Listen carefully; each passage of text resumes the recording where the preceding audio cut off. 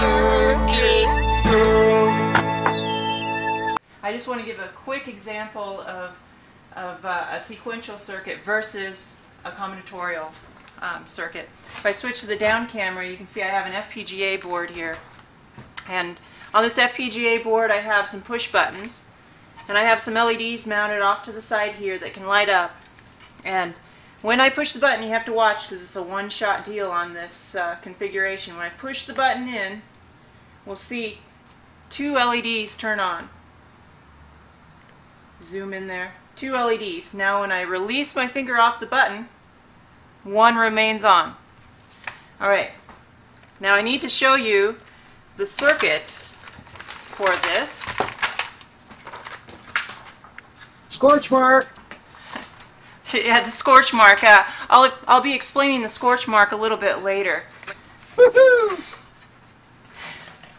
So the difference between sequential and combinatorial logic is that sequential has storage elements in it.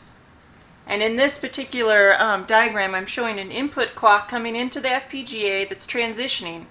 And the sequential elements are sampling on the rising edge of the clock. So we can see here that there's a button being depressed at this instance in time, as time goes through. And as the button goes low, the sequential element latches the result of that, inverts it, and then sometime a very short distance later or time later transitions and stays on. On the combinatorial function, which is just raw gates, no storage elements, when you push the button, there's a nearly instantaneous transition minus the delay that the gates have.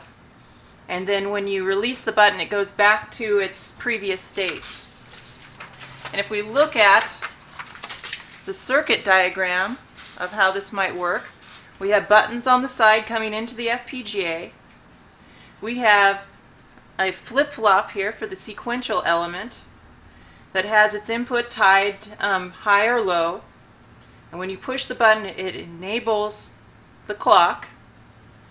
And a very short time later, after enabling and after the rising edge of the clock, the LED will go on and stay on forever, or until the power goes out or something comes in here and toggles a reset pin on that flip-flop. Now on the combinatorial function, we have a button that comes in, goes through an inverter, which is just a gate. It has no storage capabilities to it. When you push the button, it inverts the signal briefly with a little bit of delay introduced. The LED goes on, and then when you release the button, it will go back to its idle state. If you look at the code, this is what the Verilog code would look like for this. You have an always block, which is sensitive to the positive edge transitions of the clock. And then you write, if switch equals 0, which is when you close the switch, begin, LED 1, so I had two LEDs on this, LED 1 gets assigned 0, and that's end.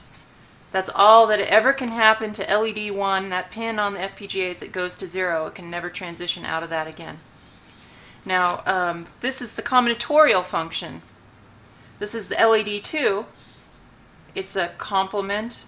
It's an inverted version of switch input. So it just inverts the input, and it just flows through with a minor delay of however much logic is between the switch input and the output. The more logic you pile in here combinatorially, the slower the propagation delay will be through the circuit. What are the two different kinds of logic? What are they good for? Combinatorial versus sequential. What would you use one for or the other for?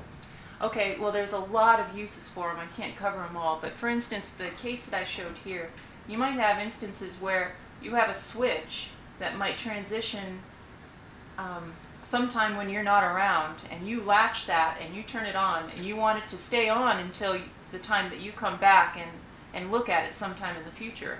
That would be a sequential type circuit where it has some kind of built-in state in it that will transition over time. Now, combinatorial logic, you might have multiple signals coming in that you want to turn just a single LED on, for instance.